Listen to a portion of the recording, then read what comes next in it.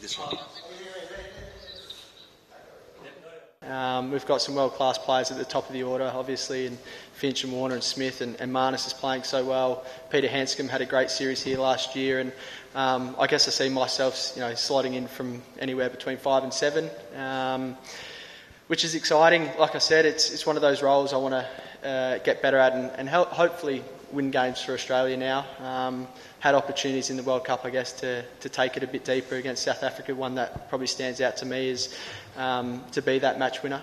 Last time, how much of that is a great confidence booster for you? How do you? Yeah, I think keep building on last year. I've still got lots of areas in my game that I want to improve and get better at, and I know I'll probably bat middle to lower order. So again, it's trying to finish games off for Australia.